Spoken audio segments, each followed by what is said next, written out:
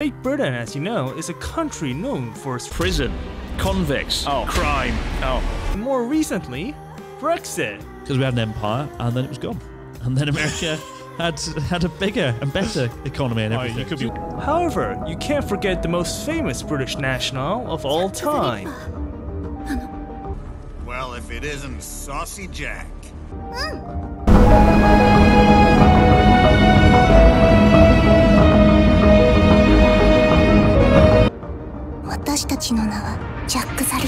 When viewing the set figure, it is evident that such measures taken by Sentinel are superb. It won't be Jack the Ripper without that oh-so-lolly-like face. A face so cute that even her arch-enemy is most likely to forgive her. But don't be fooled, even this beauty can't persuade everyone. Master Skywalker, they're everywhere! What are we gonna do?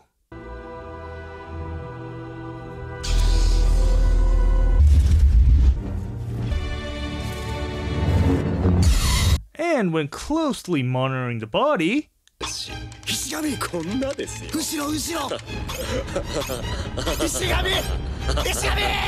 now you're just being nasty.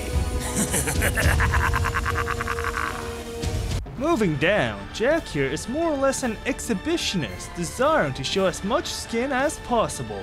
This is primarily with the Slippery little bastard! Making the mother of all omelets here, Jack. Can't spread over every egg. And as expected from Lolly, the legs are short but stubby. As both a Lolly and a British, Jack isn't in the tall side, with even your average sized Figma acting like Godzilla when next to her. Here's Jack next to Gunpla, Monster Arts, Star Wars Black Series, and We're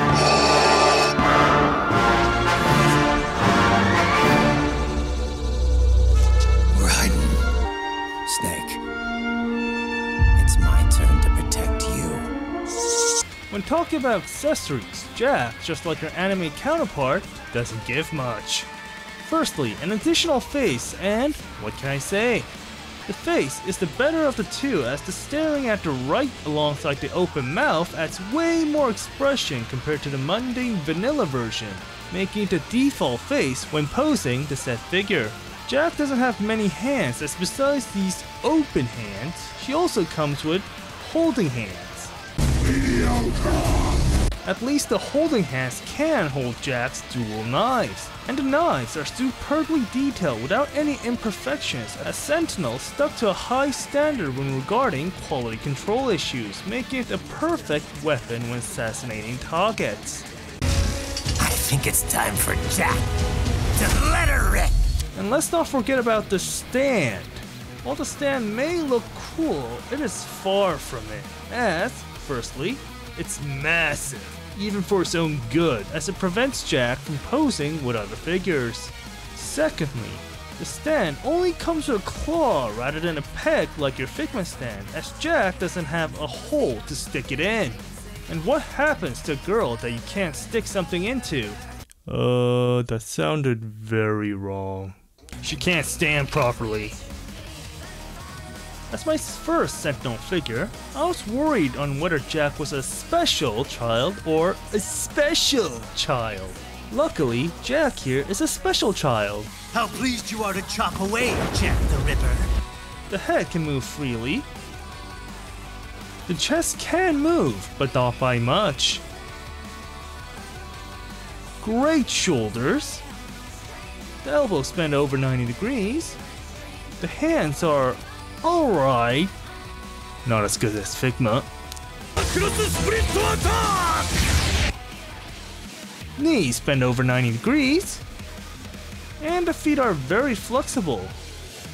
So, what is there left to say? Sentinel's iteration of Jack is a figure that fits in perfectly with the rest of your 6-inch figures. This is in addition to the superb sculpting and a lack of imperfections when regarding paint job.